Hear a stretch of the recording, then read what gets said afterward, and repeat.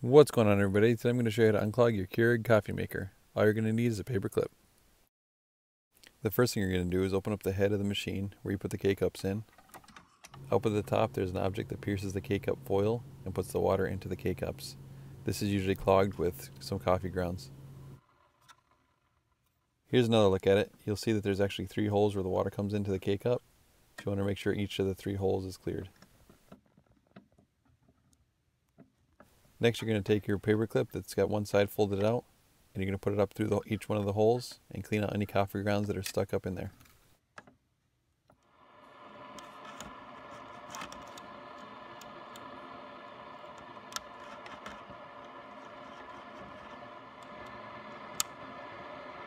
Once you're done cleaning out all 3 of these holes, you're then going to turn the machine back on and brew a cup of coffee. Alright guys, thank you so much for watching, and please consider giving this video a thumbs up if you found it helpful, and we'll see you on the next one.